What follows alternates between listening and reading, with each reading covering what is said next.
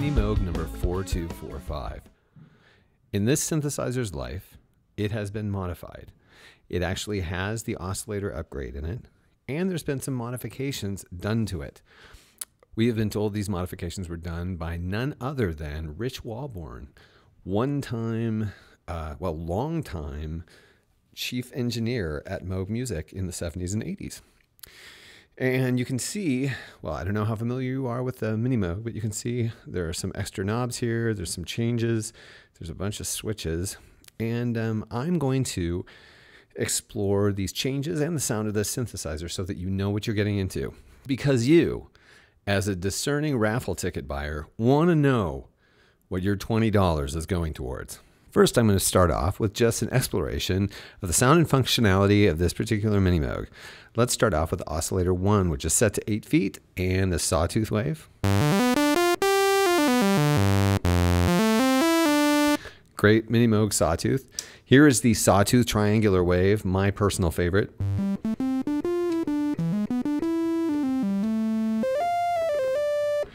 We have a triangle wave.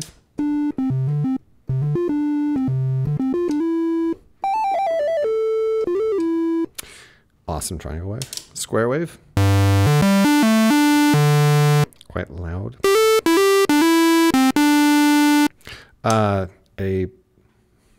I've always struggled with what to call this wave. It is a pulse wave, but it's not a full square wave pulse wave. It's between a pulse wave and a square wave sort of pulse wave. And of course, what we traditionally call the pulse. And we have, of course, a large range. We have everywhere from low, which is the clicks, to 32 foot. Here, listen to this triangle wave in that octave. Wow. So we also have, of course, 16 foot,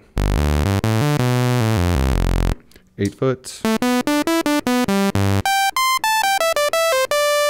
4 foot, and 2 foot. So a very wide range for all three oscillators. We have these exact same waveforms for all three oscillators. Here's what oscillator 2 sounds like. Pretty much the same.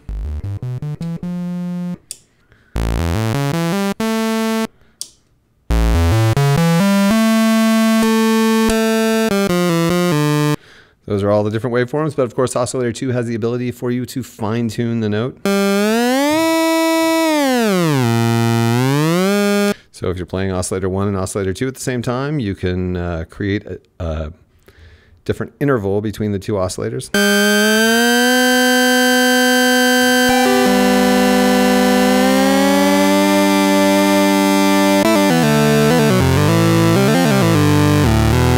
Or you can just have basic detuning.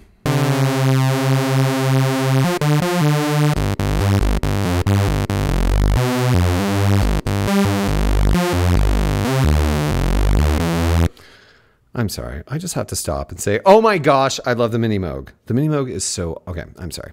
So yes, this Minimoog is awesome, and oscillator 3, of course, has all the same waveforms. Triangle, sawtooth wave, well, not all of the same waveforms. Oscillator 3 on a Minimoog has actually a different set of waveforms for modulation purposes, but here's a triangle. Here's a sawtooth wave. Here's the ramp wave. And if you're saying to yourself, why do those sound exactly alike? It's because when you turn a sawtooth backwards, it still sounds like a sawtooth. But when you slow down the oscillator to become a modulation source, like you can with oscillator 3 on the Minimoog, the sawtooth wave and the ramp wave have very different sound modulation sounds. So that's why they're both here, even though from an audio standpoint, they sound very similar. Square wave, kind of square wave, and pulse wave.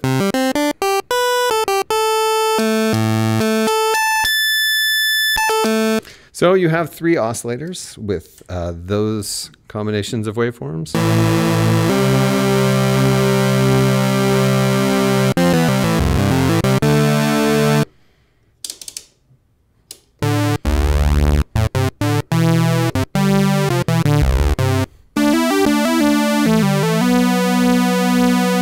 Yeah, the oscillator section, as I've just demonstrated, fully functional. You have the ability, of course, to turn the keyboard control of oscillator 3 off so that it can be a steady source of modulation no matter what key you press on the keyboard.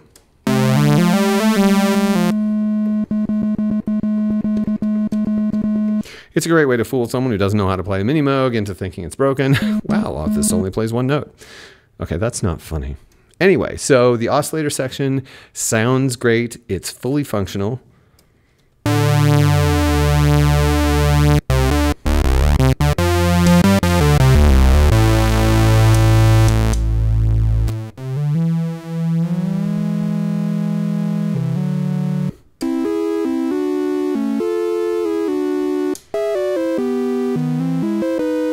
We have the mixer section, of course, which allows you to set the volumes and the activity of each oscillator. You can turn them all off, but have them set at a preset volume for your own convenience.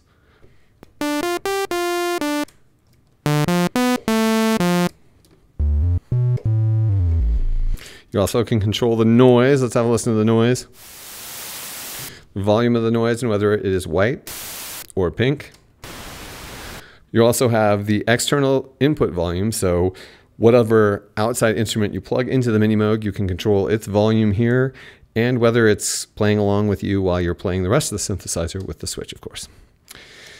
So let's head on over to the filter. Let's have a listen. There's no emphasis. Emphasis is the same as resonance.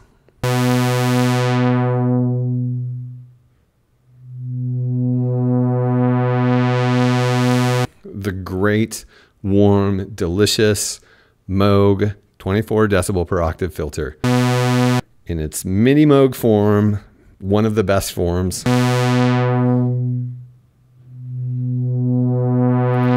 Somehow, like in its process of removing those higher frequencies, it adds such a warmth and a sweetness.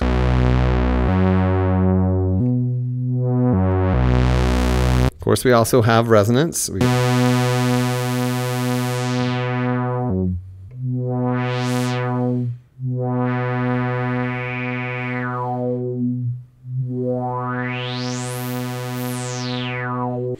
And the filter self-oscillates.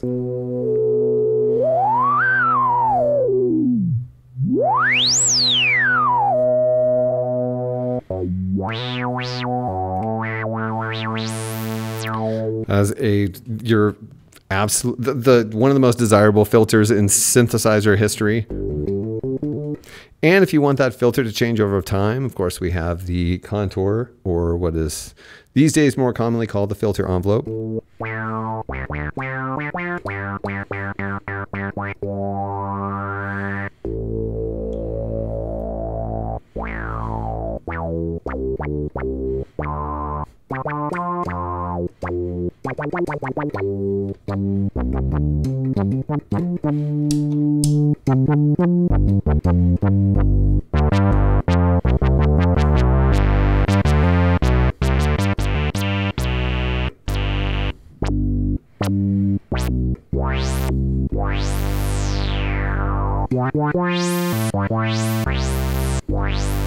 These are the sounds that make this synthesizer so popular.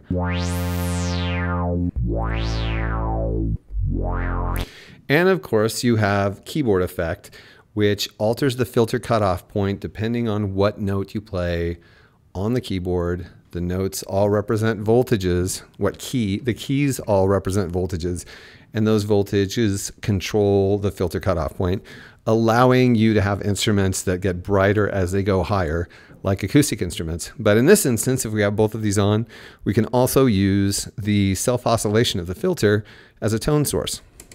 We have to turn off the contour though.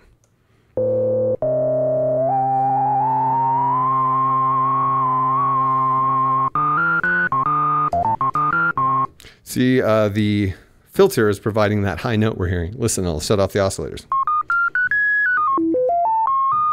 That's a sine wave. The filter is self-resonating because the resonance has pushed a specific harmonic loud enough that it becomes audible to us, which is a really cool sound, but people usually don't use the filter for that, but they could.